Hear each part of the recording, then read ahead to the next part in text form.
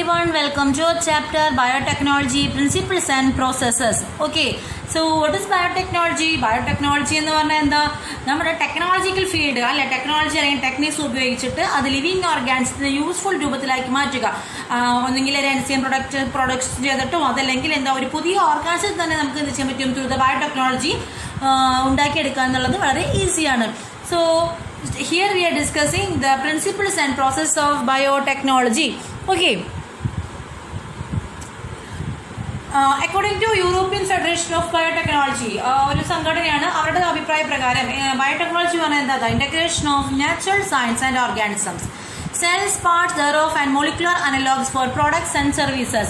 അതായത് എന്താണ് natural science, അതായത് നമ്മളുടെ ആ സയൻസിൽ നമ്മുടെ എന്ത് ചെയ്യുക ടെക്നിക്കൽ ഉപയോഗിച്ചിട്ട് ഒരു ഓർഗാനിസം അല്ലെങ്കിൽ സെല്ല്, പാർട്ട്, മോളിക്കുലർ ലെവൽ അതിലൊക്കെ വരുന്ന ഒരു ചേഞ്ച് അതെങ്ങനെയായിരിക്കും ഹ്യൂമണിന് വെൽബീയിങ് ആയ തരത്തിലുള്ള ഒരു ചേഞ്ച് കൊണ്ടുവന്നിട്ടുള്ള ആ ടെക്നോളജിയാണ് എന്ത് പറയുന്നത്?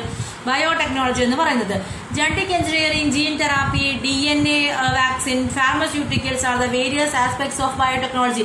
അങ്ങനെ ബയോടെക്നോളജിക്ക് കുറെ ആസ്പെക്ട്സുകളുണ്ട്, കുറെ ലെവലുകൾ അല്ലെങ്കിൽ തലങ്ങളുണ്ട്. അതൊക്കെയാണ് എന്ത്? Genetic engineering, gene therapy, DNA vaccine, pharmaceuticals are the various aspects of biotechnology. അപ്പോൾ നമുക്ക് എന്ത് ചെയ്യാം? ഇതൊക്കെ നമ്മളുടെ എന്താണ് ബയോടെക്നോളജിയുടെ ആപ്ലിക്കേഷനാണ്. അപ്പോൾ നമ്മൾ ഈ ചാപ്റ്ററിൽ പഠിക്കുന്നത് എന്താണ്? ആ ബയോടെക്നോളജി പ്രിൻസിപ്പിൾസും പ്രോസസ്സും ആണ്. നെക്സ്റ്റ് ചാപ്റ്ററിൽ നമ്മൾ സ്റ്റഡി ചെയ്യുന്നത് നമ്മൾ അതിൻ്റെ ആസ്പെക്ട്സ്, അതായത് അതിൻ്റെ ആപ്ലിക്കേഷൻ സ്റ്റഡി ചെയ്യുന്നത് നമ്മൾ നെക്സ്റ്റ് ചാപ്റ്ററിലാണ്. ഓക്കെ, ഇനി ഈ ബയോടെക്നോളജിയുടെ പ്രിൻസിപ്പിൾസ് എന്തൊക്കെയാണ്? ബയോടെക്നോളജി പ്രിൻസിപ്പിൾസ് എന്ന് പറഞ്ഞാൽ എന്തൊക്കെയാണ്? അതായത് ജനറ്റിക് എഞ്ചിനീയറിംഗ്, നമ്മൾ നേരത്തെ പറഞ്ഞു എന്ത് ജനറ്റിക് എഞ്ചിനീയറിംഗ് എന്ന്. ജനറ്റിക് എഞ്ചിനീയറിംഗ് എന്ന് പറയുന്നത് ബയോടെക്നോളജിയുടെ ഒരു പ്രിൻസിപ്പിളാണ്. ഓക്കെ, അതെന്ത് ചെയ്യണമെങ്കിൽ അവിടെ എഞ്ചിനീയറിംഗ് അല്ലേ, അപ്പോൾ എന്ത് ചെയ്യാം? നമ്മൾ ആൾട്ടർ ചെയ്യുക, അല്ലെങ്കിൽ ആ ജനറ്റിക് മെറ്റീരിയൽ, ഒരു ഓർഗാനിസത്തിൻ്റെ ജനറ്റിക് മെറ്റീരിയൽ ആയിട്ട് DNA ഓർ RNA നമുക്ക് എന്ത് ചെയ്യാൻ പറ്റും? ആൾട്ടർ ചെയ്യാൻ പറ്റും.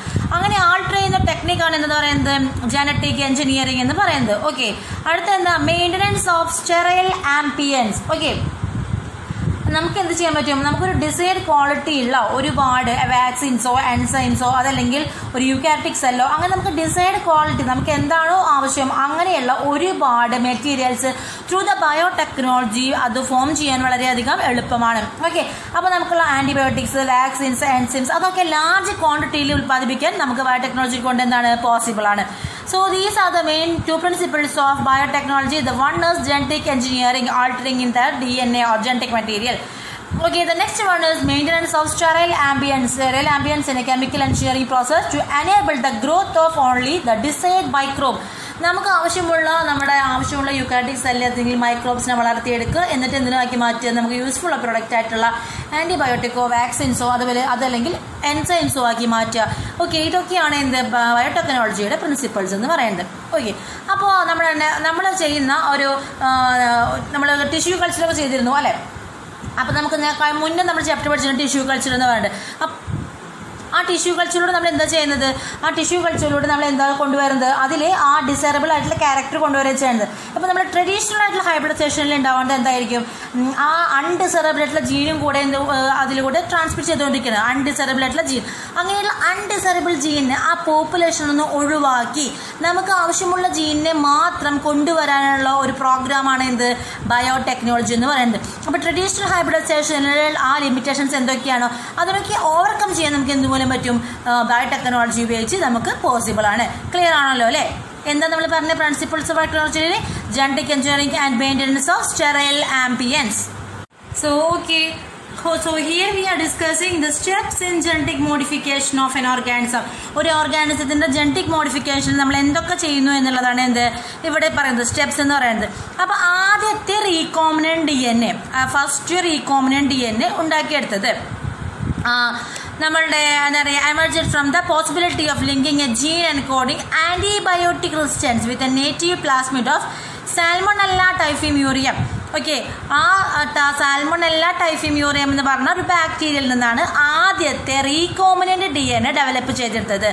ആ ഡെവലപ്പ് ചെയ്തെടുത്ത സയൻറ്റിസ്റ്റ് ആണ് Stanley Cohen and Herbert Boer in 1972.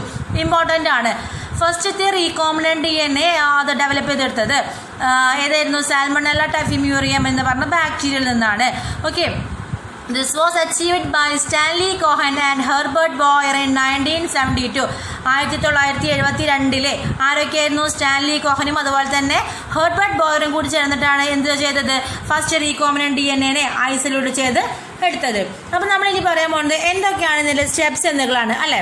അപ്പോൾ എന്താ പറയുക, നമുക്കൊരു ഡിസൈറബിൾ ആയിട്ടുള്ള DNA നമുക്ക് കട്ട് ചെയ്തെടുക്കണം അല്ലേ. നമുക്ക് ഡിസൈറബിൾ ആയിട്ടുള്ള DNA നമ്മൾ ഏത് DNA ആണോ അതിന് നമ്മൾ എന്ത് ചെയ്യണം? കട്ട് ചെയ്തെടുക്കണം. അങ്ങനെ കട്ട് ചെയ്ത് എടുക്കാൻ വേണ്ടി ഉപയോഗിക്കുന്ന നമ്മുടെ ബയോളജിക്കൽ ടേം ആണ് എന്ത്?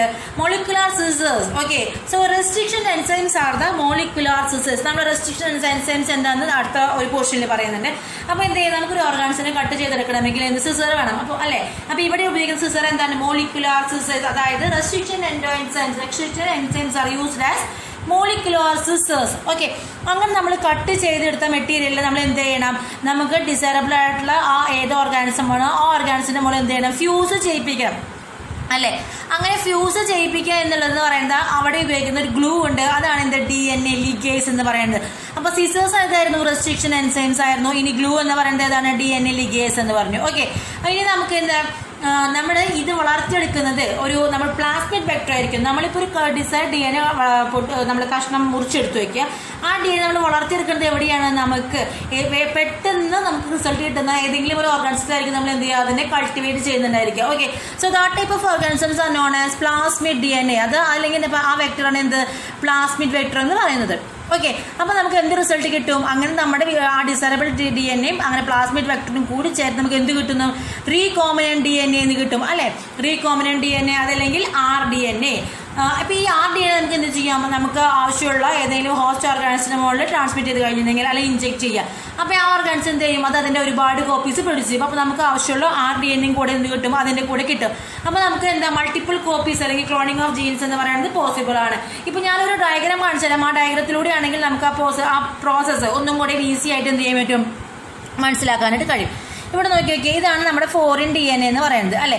ഈ ഫോറിൻ DNAയിൽ എനിക്ക് ആവശ്യമുള്ള പോർഷൻ ഞാൻ എന്ത് ചെയ്തു? കട്ട് ചെയ്തെടുത്തു. കട്ട് ചെയ്യാൻ വേണ്ടി ഞാൻ ഉപയോഗിച്ചത് എന്തായിരുന്നു? മോളിക്കുലർ സിസേഴ്സ് അതായത് റെസ്ട്രിക്ഷൻ എൻസൈംസ് ഉപയോഗിച്ചു അല്ലേ. ഇനി എനിക്ക് കട്ട് ചെയ്ത പോർഷൻ എനിക്ക് എന്ത് വേണം?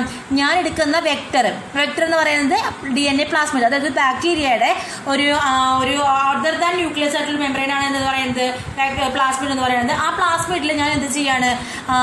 ഞാൻ കട്ട് ചെയ്ത മെറ്റീരിയൽ കൊണ്ട് ഇൻസേർട്ട് ചെയ്യാണ് അല്ലേ. അങ്ങനെ ഇൻസേർട്ട് ചെയ്യുമ്പോൾ അത് അവിടെ ഫ്യൂസ് ചെയ്ത് ഒരുമിച്ച് കൂടിയിരിക്കണം. അങ്ങനെ ഒരുമിച്ച് കൂടിയിരിക്കാൻ വേണ്ടിയിട്ട് ഹെൽപ്പ് ചെയ്യുന്നത് ആ എൻസൈം ആണ് എന്തെന്ന് പറയുന്നത്, അല്ലെങ്കിൽ DNA ആ ഗ്ലൂ ആണ് എന്ന് പറയുന്നത് ലിഗേസ് എന്ന് പറയുന്നത്. അങ്ങനെ ഞാൻ DNA ലിഗേസ് ഉപയോഗിച്ചിട്ട് ആ ഫോറിൻ DNA ഞാൻ ഈ പ്ലാസ്മിഡ് DNA കൊണ്ട് എന്ത് ചെയ്തു?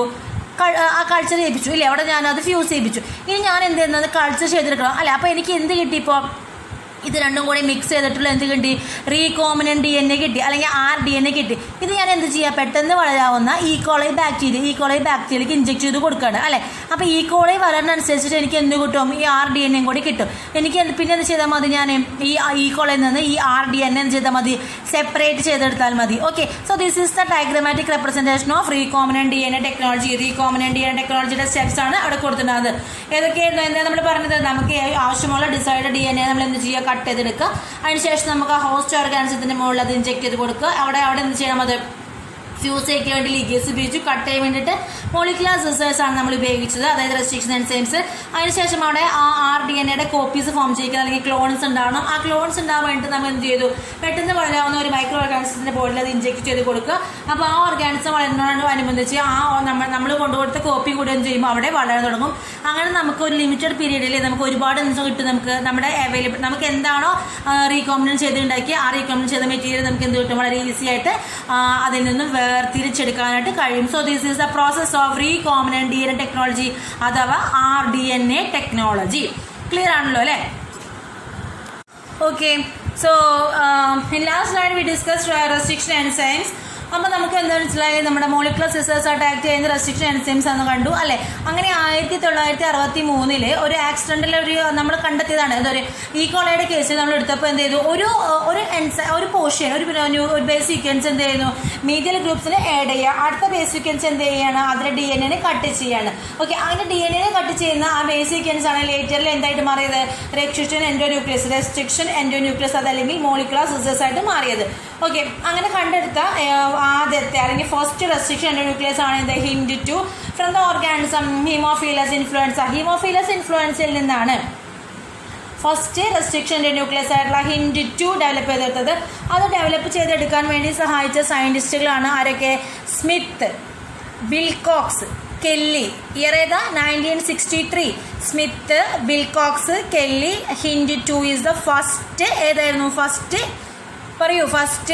റെസ്ട്രിക്ഷൻ എൻഡോന്യൂക്ലിയസ് ആണ്. അത് എവിടെ നിന്ന് എടുത്തത്? ഹീമോഫീലസ് ഇൻഫ്ലുവൻസയിൽ നിന്ന്. ഓക്കെ, അപ്പോൾ നമ്മളിപ്പോൾ നമ്മുടെ ഏകദേശം കണക്കനുസരിച്ച് 900 റെസ്ട്രിക്ഷൻ എൻഡോന്യൂക്ലിയസ് ഐസൊലേറ്റ് എടുത്തിട്ടുണ്ട്. അതിൽ 230 സ്ട്രെയിനിൽ നിന്നും ബാക്ടീരിയൽ സ്ട്രെയിനിൽ നിന്നും 900 റെസ്ട്രിക്ഷൻ എൻഡോന്യൂക്ലിയസ് ചെയ്തിട്ടുണ്ട്, നമ്മൾ ഡെവലപ്പ് ചെയ്ത് എടുത്തിട്ടുണ്ട്. ക്ലിയർ ആണല്ലോ അല്ലേ? ഓക്കെ, ഇനി ഈ റെസ്ട്രിക്ഷൻ എൻഡോന്യൂക്ലിയസ് അല്ലെങ്കിൽ ഹിൻഡ് ടു എന്ന് പറയുന്നത് അങ്ങനെ എല്ലാ സ്ഥലത്തും പോയി കട്ട് ചെയ്യില്ല. അതിനൊരു പർട്ടിക്കുലർ റീജിയൻ അല്ലെങ്കിൽ റെക്കഗ്നേഷൻ സീക്വൻസ് ഉണ്ട്. ആ റെക്കഗ്നേഷൻ സീക്വൻസിൽ മാത്രമേ എന്ത് ചെയ്യുള്ളൂ? റെസ്ട്രിക്ഷൻ എൻഡോന്യൂക്ലിയസ് എന്ത് ചെയ്യുള്ളൂ? കട്ട് ചെയ്യുള്ളൂ. ഓക്കെ, അപ്പോൾ ഇതിലൊരു ഹിൻഡ് ടു എന്നൊക്കെ കൊടുത്തിട്ടില്ലേ? ഇങ്ങനെ പേര് കൊടുക്കുന്നതിൽ എന്തുണ്ട്? ഒരു അറേഞ്ച്മെന്റ് അല്ലെങ്കിൽ ഒരു ഓർഡർ ഉണ്ട്. ഓക്കെ, ആ ഓർഡർ എന്ന് പറഞ്ഞെങ്കിൽ ഒരു എക്സാമ്പിൾ നോക്കൂ. ഈ കോർ 1 കൊടുത്തിട്ടുണ്ട് അല്ലേ? ഇതിൽ ഈ ഫസ്റ്റ് ലെറ്റർ ഇ എന്ന് പറഞ്ഞ ഫസ്റ്റ് ലെറ്റർ ഡിനോട്ട് ചെയ്യുന്നത് അതിന്റെ ജീനസ് നെയിമാണ്. ഇപ്പൊ എഷ്കറിയ എന്ന് പറഞ്ഞതാണ് എന്ത്? Genus name. ഈ ഇ കൊണ്ട് ഉദ്ദേശിക്കുന്നത് എഷ്കറിയ. CO എന്ന് ഉദ്ദേശിക്കുന്നത് എന്താണ്? എഷ്കറിയ കോളൈ, അതിന്റെ സ്പീഷ്യസ് നെയിമാണ് കോളൈ എന്ന് പറയുന്നത് അല്ലെ? അപ്പൊ CO എന്ന് പറയുന്നത് അതിന്റെ സ്പീഷ്യസ് നെയിമാണ്. ഇനി R13 എന്നുള്ളത് ഇവിടെ 13 ഉണ്ട്. ആ R13 എന്ന് പറയുന്നത് ആ ബാക്ടീരിയൽ സ്ട്രെയിൻ ആണ്. ഓക്കെ, ആ ബാക്ടീരിയനെ കാറ്റഗറൈസ് ചെയ്യുന്നതാണ് സ്ട്രെയിൻ എന്ന് പറയുന്നത്. ആ ബാക്ടീരിയൽ സ്ട്രെയിൻ ആണ്. അതിൽ നിന്ന് നമ്മൾ എന്തെടുത്തു? R1 എടുത്തു. ഓക്കെ, R13 എന്നുള്ളതിൽ നമ്മൾ എന്ത് ചെയ്തു? അതിൽ നിന്ന് നമ്മൾ എന്ത് ചെയ്തു? R1 എടുത്തു. അപ്പോൾ എന്താണ്? ഈ കോർ 1. അപ്പോൾ ഫസ്റ്റ് ലെറ്റർ ഡിനോട്ട് ചെയ്യുന്നത് ജീനസ് നെയിമിനെ, സെക്കൻഡ് ലെറ്റർ ഡിനോട്ട് ചെയ്യുന്നത് species നെയിമിനെ, and third number denote ചെയ്യുന്നത് എന്താ? സ്ട്രെയിൻസ്. നമ്മളത് ഡിനോട്ട് ചെയ്യുന്നത് എന്തിനാണ്? അതിൻ്റെ സ്ട്രെയിനെയാണ് എന്ത് ചെയ്യുന്നത്? അത് ഡിനോട്ട് ചെയ്യുന്നത്. ക്ലിയർ ആണല്ലോ അല്ലേ? അതിൻ്റെ എന്താ പറയുക, നമ്മൾ പറഞ്ഞു എന്ത്? സ്ട്രെയിനിന് ഡിനോട്ട് ചെയ്യുന്നതെന്ന് പറഞ്ഞു. Okay, so this is about the naming of the restriction endonuclease. So restriction endonuclease എന്തായിരുന്നു? മോളിക്കുലർ സിസേഴ്സ് ആണ്. അവരുടെ ഫംഗ്ഷൻ എന്താ? പർട്ടിക്കുലർ സീക്വൻസിൽ, അങ്ങനെ എല്ലായിടത്തും പോയിട്ടുള്ള പർട്ടിക്കുലർ സീക്വൻസിൽ പോയിട്ട് എന്ത് ചെയ്യുക? കട്ട് ചെയ്യുക എന്നുള്ളതാണ് റെസ്ട്രിക്ഷൻ എൻഡോന്യൂക്ലിയസിന്റെ ഫംഗ്ഷൻ എന്ന് പറയുന്നത്. അങ്ങനെ റെസ്ട്രിക്ഷൻ എൻഡോന്യൂക്ലിയസ് 2 തരത്തിലുണ്ട്. എക്സോ ന്യൂക്ലിയസും ഉണ്ട്, അതുപോലെ തന്നെ എൻഡോ ന്യൂക്ലിയസും ഉണ്ട്. XO എന്നുള്ള പേര് കേൾക്കുമ്പോൾ തന്നെ അറിയാം എന്ത്? ഔട്ട്സൈഡിലാണ് ബ്രേക്ക് ഉണ്ടാവുക. എൻഡോ എന്ന് പറഞ്ഞാൽ എന്താ? ഉള്ളിലാണ് ബ്രേക്ക് ഉണ്ടാവുക. അപ്പോൾ ഈ റെസ്ട്രിക്ഷൻ എൻസൈംസിന്റെ അത് ന്യൂക്ലിയോടൈഡ്സിനെ റിമൂവ് ചെയ്യുന്നത് നമ്മളുടെ DNA ആ എൻഡ് പോർഷനിൽ നിന്നാണെങ്കിൽ അതിനെ എന്ത് വിളിക്കും? നമ്മൾ എക്സോ ന്യൂക്ലിയസ് എന്ന് വിളിക്കും. ആ എൻ്റെ ഉള്ളിൽ വിത്തിൻ ദ DNA ആണെങ്കിൽ അതിനെ പറയുന്നത് എന്ത്? എന്തെന്ന് പറയാ? Endo nucleus. So 2 type of restriction nucleus. One is exonucleases and the other one is the endonucleases. Exonucleases makes the cut. Okay, cut in the end of the DNA, whereas the endonucleases makes the cut within the DNA. Okay, അപ്പോൾ അങ്ങനെ ഉള്ളിൽ DNA ഉള്ളിൽ cut ചെയ്യണമെങ്കിൽ അത് എവിടെയായിരിക്കും മെയിനായിട്ട് break ചെയ്യേണ്ടവ? Sugar phosphate back bone ഉണ്ടായിരിക്കും അല്ലേ? ആ ഷുഗർ ഫോസ്ഫേറ്റ് ബാക്ക് ബോണിലാണ് എന്ത് ചെയ്യുക? നമ്മുടെ റെസ്ട്രിക്ഷൻ എൻസൈംസ് എവിടെ കട്ട് ചെയ്യുന്നത്? Sugar phosphate back ബോണിലാണ്. അങ്ങനെ അവർ കട്ട് ചെയ്യണമെങ്കിൽ അവർ റെക്കഗ്നൈസ് ചെയ്യുന്ന സീക്വൻസ് എന്ന് പറയുന്നത് പാലിയൻഡ്രോമിക് സീക്വൻസ്. മാത്രമല്ല അതിന് എത്ര വേണം? 4 മുതൽ 8 സ്പേസ് കാണണം. പാലിയൻഡ്രോമിക് സീക്വൻസ് എന്ന് പറഞ്ഞെങ്കിൽ നമുക്ക് നോക്കിയാൽ മലയാളം എന്ന് ഇംഗ്ലീഷിൽ എഴുതി നോക്കുക. MALAYALAM. തിരിച്ച് വായിച്ചാലും എന്ത് തന്നെയാണ്? നമ്മൾ ലെഫ്റ്റിൽ നിന്ന് വായിച്ചാലും റൈറ്റിൽ നിന്ന് വായിച്ചാലും എന്ത് തന്നെയാണ്? മലയാളം തന്നെ വായിക്കുക അല്ലേ? അങ്ങനെയുള്ള വാക്കുകളാണ് എന്ന് പറയുന്നത് പാലിയൻഡ്രോമിക് സീക്വൻസ് എന്ന് പറയുന്നത്. അപ്പോൾ നമ്മുടെ റെസ്ട്രിക്ഷൻ എൻസൈംസിന് ഒരു കഴിവുണ്ട്. The identify recognise the പാലിയൻഡ്രോമിക് sequence. അങ്ങനെ ഒരു 4 മുതൽ 8 വരെയുള്ള പാലിയൻഡ്രോമിക് സീക്വൻസ് അവർ തിരിച്ചറിയും. അവിടെയാണ് എന്ത് ചെയ്യുക? അവർ കട്ട് ചെയ്യുക. അങ്ങനെ കട്ട് ചെയ്യുമ്പോൾ അവർ എന്ത് പ്രൊഡ്യൂസ് ചെയ്യും? സ്റ്റിക്കി എൻസ്. ആ കട്ട് ചെയ്യുന്ന പോർഷനിൽ അവർ എന്ത് ചെയ്യും? സ്റ്റിക്കി എൻസ്. ഈ 2 സ്റ്റിക്കി എൻസ്, 2 പോർഷനിലുള്ള സ്റ്റിക്കി എൻസുകളാണ് എന്ത് പറയുക? DNA ലിഗേസ് വെച്ചിട്ട് നമ്മൾ എന്ത് ചെയ്യുന്നത്? ഫ്യൂസ് ചെയ്യിപ്പിക്കുന്നത്. ക്ലിയർ ആണോ? Restriction enzymes 2 types, എക്സോന്യൂക്ലിയസ് and endonuclease. Endonuclease ആണെങ്കിൽ ഉള്ളിൽ, എക്സോ ആണെങ്കിൽ ഔട്ട്സൈഡിൽ. എൻഡോന്യൂക്ലിയസ് കട്ട് ചെയ്യേണ്ട എവിടെയാണ്? Sugar phosphate back ബോണിലാണ്. ഈ റെസ്ട്രിക്ഷൻ എൻസൈംസ് എന്ന് പറയുന്നത് പാലൻഡ്രോമിക് സീക്വൻസ് തിരിച്ചറിയും. അങ്ങനെ 4 മുതൽ 8 ബേസ് ഫേസിൽ അവരെന്ത് ചെയ്യും? കട്ട് ചെയ്ത് റെക്കഗ്നൈസേഷൻ നടത്തിയിട്ട് കട്ട് ചെയ്യും. അങ്ങനെ അവരെന്ത് പ്രൊഡ്യൂസ് ചെയ്യും? സ്റ്റിക്കി ആയിട്ടുള്ള എൻസ് പ്രൊഡ്യൂസ് ചെയ്യും. ആ സ്റ്റിക്കി ആയിട്ടുള്ള എൻഡുകൾ തമ്മിൽ കൂട്ടിച്ചേർക്കുന്നത് ആരാണ്? DNA ലിഗേസ് എന്ന് പറഞ്ഞ എൻസൈംസ് ആണ്. നമുക്കറിയാം മോളിക്കുലർ ഗ്ലൂ എന്ന് പറയുന്നതാണ് ആര്? DNA ലിഗേസ് എന്ന് പറഞ്ഞ എൻസൈം. ആ DNA ലിഗേസ് എന്ന് പറഞ്ഞ എൻസൈമാണ് എന്ത് ചെയ്യുന്നത്? അവരെ കൂട്ടിച്ചേർക്കുന്നത്. ഓക്കെ, അപ്പൊ നിങ്ങൾക്ക് ഇത്രയും കാര്യങ്ങൾ മനസ്സിലായിരിക്കും. നമ്മളിവിടെ പറഞ്ഞത് restriction എൻസൈംസിനെ പറ്റിയിട്ടായിരുന്നു. Okay, the existence of endonuclease first time identified by Werner Haber 1960 1960 ഈ റെസ്ട്രിക്ഷൻ എൻസൈംസ് ആയിട്ടുള്ള എൻഡോന്യൂക്ലിയസിനെ ആദ്യമായിട്ട് കണ്ടെത്തിയത് ആരാണ്? വെർണർ ഹാബർ എന്ന് പറഞ്ഞ സയന്റിസ്റ്റ് ആണ്. ഓക്കെ, ഹിൻഡ് 2 നമ്മൾ നേരത്തെ ഹിൻഡ് 2 പറഞ്ഞു. ഫസ്റ്റ് ആയിട്ടുള്ള എൻഡോന്യൂക്ലിയസ് ആണ് എന്ത് പറയുന്നത്? റെസ്ട്രിക്ഷൻ ഫസ്റ്റത്തെ റെസ്ട്രിക്ഷൻ എൻസൈംസ് ആണ് ഹിൻഡ് 2 എന്ന് പറഞ്ഞു.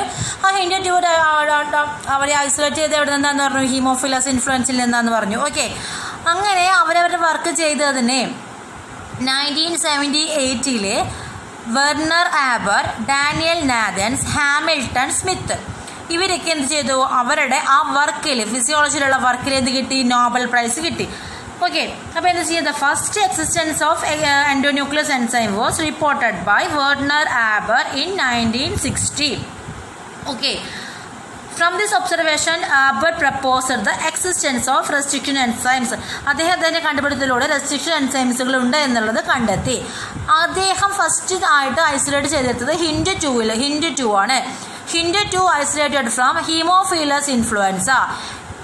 ഏത് കൊല്ലത്തിലെ? 1970. In 1978 ആയപ്പോഴേക്കും എന്തുണ്ടായി? നോബൽ പ്രൈസ് കിട്ടി. ഏതിലെ? ഫിസിയോളജിയിൽ. ആർക്കൊക്കെ? Werner harbour, Daniel നാഥൻസ്, Hamilton Smith.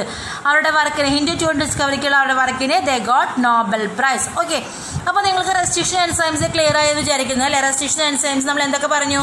Different types പറഞ്ഞു. എക്സോന്യൂക്ലിയസും എൻഡോന്യൂക്ലിയസും ക്ലിയർ ആണെന്ന് വിചാരിക്കുന്നു. ഓക്കെ, ഇനി ഇവിടെ ഞാനിവിടെ കുറച്ച് നമ്മുടെ എക്സാം പോയിന്റ് ഓഫ് വ്യൂവിൽ വരുന്ന കുറച്ച് റെസ്ട്രിക്ഷൻ എൻഡോന്യൂക്ലിയസ് അതിൻ്റെ സോഴ്സും കൊടുത്തിട്ടുണ്ട്. സോഴ്സ് അപ്പോൾ ഈ കോർ1 എന്ന് പറഞ്ഞെങ്കിൽ അവിടെ എന്താണ്? എഷ്കറിയ കൊളയാണ്. എഷ്കറിയ കൊളയാണ് എന്താ അതിൻ്റെ സോഴ്സ് ഓർഗാനിസം എന്ന് പറയുന്നത്? എഷ്കറിയ കൊളയാണ്. ഇനി ഈ കോർ5 എന്ന് പറഞ്ഞാൽ എന്താ? എഷ്കറി. ഈക്കോ എന്ന് പറയുന്നത് എന്താ? എഷ്കറിയ കൊളയ തന്നെയാണ് അല്ലേ? അപ്പോൾ ഈ കോർ5 എന്ന് പറഞ്ഞെങ്കിൽ അവിടെ സോഴ്സ് എന്ന് പറയുന്നതും എന്ത് തന്നെയാണ്? എഷ്കറിയ കൊളയാണ്. ഇനി സാൽ1 എന്ന് പറയുന്നത് എന്താ? സ്ട്രെപ്റ്റോമൈസസ് ആൽബസ്. സ്ട്രെപ്റ്റോമൈസസ് ആൽബസ് ആണ് സാൽ1 എന്ന് പറയുന്നത്. ഇനി XHO1 കാണണ്ട. XHO1 അത് സാന്തോമോണസ് ഹോളിക്കോള. സാന്തോമോണസ് ഹോളിക്കോള അതിൽ നിന്നാണ് എന്ത്? XHO1 എന്ന് പറയുന്നത്. ഇനി നമ്മുടെ ഹിൻഡ് 3 എന്ന് പറയുന്നത് ഹീമോഫീലസ് ഇൻഫ്ലുവൻസ. അപ്പോൾ ഹിൻഡ് 2 ഉണ്ട്, ഹിൻഡ് 3 ഉണ്ട് കേട്ടോ. അപ്പോൾ ഹിൻഡ് 3 എന്ന് പറയുന്നത് എന്താണ്? ഹീമോഫീലസ് ഇൻഫ്ലുവൻസ. ഒന്നും കൂടെ പറയാം ഞാനത്. ഈ കോർ1 എന്ന് പറയുന്നത് എഷ്കറിയ കോളൈ. ഈ കോർ5 എന്ന് പറഞ്ഞെങ്കിൽ എന്താണ്? ഈ എഷ്കറിയ കോളൈ തന്നെ. സാൽ1 എന്ന് പറയുന്നത് സ്ട്രെപ്റ്റോമൈസസ് ആൽബസ്. XHO1 എന്ന് പറഞ്ഞെങ്കിൽ സാന്തോമോണസ് ഹോളിക്കോള. ഹിൻഡ് 3 എന്ന് പറഞ്ഞെങ്കിൽ എന്താണ്? ഹീമോഫീലസ് ഇൻഫ്ലുവൻസ എന്ന്. ഓക്കെ, അപ്പോൾ നമ്മുടെ ഈ ബയോടെക്നോളജിയുടെ പ്രിൻസിപ്പിൾസ് എന്താണ്? ബയോടെക്നോളജി പ്രിൻസിപ്പിൾസ് ജനറ്റിക് എഞ്ചിനീയറിംഗ് അതുപോലെ തന്നെ മെയിൻ്റെനൻസ് ഓഫ് സ്റ്റെറൈൽ ആംബിയൻസ് ആയിരുന്നു. സ്റ്റെപ്സ് എന്ന് പറഞ്ഞെങ്കിൽ എന്ത് നമ്മൾ ചെയ്യണം? ആദ്യം ഓർഗൻസിനെ അതിൻ്റെ സ്പെസിഫൈഡ് അല്ല ഡിസേബിൾ ജീനിനെ കട്ട് ചെയ്തെടുക്കണം. കട്ട് ചെയ്യാനാണ് നമ്മൾ മോളിക്കുലർ സിസ്റ്റേഴ്സ് അല്ലെങ്കിൽ റെസ്ട്രിക്ഷൻ എൻഡോന്യൂക്ലിയസ് ഉപയോഗിക്കുന്നത്. Either it is endonuclease or എക്സോന്യൂക്ലിയസ്. അതിന് കട്ട് ചെയ്ത ശേഷം നമ്മൾ എന്താണ്? ലിങ്ക് ചെയ്യിക്കണം. നമ്മുടെ പ്ലാസ്മിഡ് വെക്ടർ ഏതാണോ അതിലേക്ക് നമ്മൾ ലിങ്ക് ചെയ്യിപ്പിക്കണം. അങ്ങനെ ലിങ്ക് ചെയ്യിക്കാൻ ഉപയോഗിക്കുന്നതാണ് DNA ലിഗേസ് എന്ന് പറയുന്നത്. ഇങ്ങനെ റെസ്ട്രിക്ഷൻ എൻസൈംസ് കട്ട് ചെയ്യുമ്പോൾ ദേ പ്രൊഡ്യൂസ് സ്റ്റിക്കിയൻസ്. ആ സ്റ്റിക്കിയൻസ് ആണ് DNA ലിഗേസ് അല്ലെങ്കിൽ നോൺ മോളിക്കുലർ ഗ്ലൂ വെച്ച് നമ്മൾ എന്ത് ചെയ്യുന്നത്? ആ സ്റ്റിക്കിയൻസ് നമ്മൾ ഫ്യൂസ് ചെയ്യിപ്പിക്കുകയാണ്. ഇനി നമ്മൾ എന്ത് ചെയ്യുക? നമ്മൾ വേഗം വളരുന്ന ഹോസ്റ്റ് ഓർഗാനിസത്തിന്റെ ബോഡിയിലേക്ക് ഇത് ട്രാൻസ്ഫർ ചെയ്ത് കൊടുക്കുക അല്ലെ? അപ്പോൾ ഈ ഹോസ്റ്റ് ഓർഗാനിസത്തിന്റെ ബോഡിയിൽ എന്ത് ചെയ്യുന്നു? ഒരുപാട് കോപ്പീസ് പ്രൊഡ്യൂസ് ചെയ്യും. ആ കോപ്പീസ് നമ്മൾ എന്ത് ചെയ്യുക? ഐസൊലേറ്റ് ചെയ്ത് എടുക്കുക. ഓക്കെ, അപ്പോൾ നമ്മുടെ ഹിൻഡ് ഫസ്റ്റത്തെ ആണ് റെസ്ട്രിക്ഷൻ എൻസൈംസ് ആണ് hint 2 derived from the Haemophilus influenza എന്ന് ആലോചിക്കണം. പിന്നെ അതിൻ്റെ പേര് കൊടുക്കുന്നത് എങ്ങനെയാണ്? സ്പീഷീസ് നെയിമും ജീനസ് നെയിമും കൊടുക്കുന്നത് എങ്ങനെ? ഫസ്റ്റ് ലെറ്റർ ജീനസ് നെയിം, പിന്നെ സെക്കൻഡ് ലെറ്റർ അതിൻ്റെ സ്പീഷീസ് നെയിം, പിന്നെ എന്താണ് അതിൻ്റെ സ്ട്രെയിൻ ആണ് ഡിനോട്ട് ചെയ്യുന്നത്. ഓക്കെ, പിന്നെ ഇതിന്റെ സ്റ്റഡി നടത്തിയത് ആരൊക്കെയാണ്? ആ സയന്റിസ്റ്റുകൾ വെർണർ ആബർ ആണ് ഇതിനെ ഫസ്റ്റത്തെ എൻഡോന്യൂക്ലിയസ് കണ്ടെത്തിയത്. അപ്പൊ ഹിൻഡു 2 എന്ന് പറയുന്നത് എന്താണ്? ഒരു എൻഡോന്യൂക്ലിയസ് ആണ് കേട്ടോ അത് കണ്ടെത്തിയത്. പിന്നെ അത് മാത്രമല്ല നമ്മളുടെ ഡാനിയൽ നാഥൻസും ഹാമിൽട്ടൺ സ്മിത്തിനും ഒക്കെ അവരുടെ വർക്കിന് അവരുടെ ഹിൻഡു 2ന്റെ വർക്കിന് എന്ത് കിട്ടിയുന്നുണ്ട്? റെക്കഗ്നൈസേഷൻ കിട്ടി. ദേ ഗോട്ട് നോബൽ പ്രൈസ് അല്ലെ. 1978 അവർക്ക് എന്ത് കിട്ടുക? നോബൽ പ്രൈസ് കിട്ടി. നമ്മൾ ഈ പറയുന്ന കുറെ കോളേജിൽ നിന്ന് ഉണ്ടാക്കുന്ന ECOR 1 ECOR 5 എന്നൊക്കെ പറഞ്ഞില്ലേ, ഇവരുടെ ഒക്കെ ആ പാലൻഡ്രോമി ഇവരൊക്കെ റെക്കഗ്നൈസ് ചെയ്യുന്ന പാലൻഡ്രോമിക് സീക്വൻസ് എന്ന് പറയുന്നത് ഒരുപോലെ ആയിരിക്കില്ല, ഡിഫറെന്റ് ആയിരിക്കും. ഓക്കെ, അപ്പോൾ ഓരോ റെസ്ട്രിക്ഷൻ എൻസൈംസും തിരിച്ചറിയുന്ന റെക്കഗ്നേഷൻ സീക്വൻസ് എന്ന് പറയുന്നത് എന്താ പറയുക ഡിഫറെന്റ് ആയിരിക്കും. അതൊരിക്കലും എന്തായിരിക്കില്ല? സെയിം ആയിരിക്കില്ല. പാലിയൻഡ്രോമിക് എന്ന് പറഞ്ഞാൽ എന്താ പറഞ്ഞാൽ അത് നമ്മൾ ലെഫ്റ്റ് നിന്നും റൈറ്റ് നിന്നും റീഡ് ചെയ്യുമ്പോൾ ഒരേപോലെ വരിക. മലയാളം എഴുതി വെക്കുക അല്ലെ. അപ്പൊ അതുപോലെയുള്ള വാക്കുകളാണ് എന്ത്? പാലിയൻഡ്രോമിക് സീക്വൻസ് എന്ന് പറയുന്നത്. അങ്ങനെ പാലിയൻഡ്രോമിക് സീക്വൻസ് ഉള്ള പോർഷൻസ് ആണ് ഈ റെസ്ട്രിക്ഷൻ എൻസൈംസ് ഒക്കെ കട്ട് ചെയ്തെടുക്കുക. Okay, so here we R. നമ്മൾ ഈ ഫസ്റ്റ് പോർഷൻ നമ്മളിവിടെ കൺക്ലൂഡ് ചെയ്യാണ്. Okay, hope you can understand this portion. Thank you.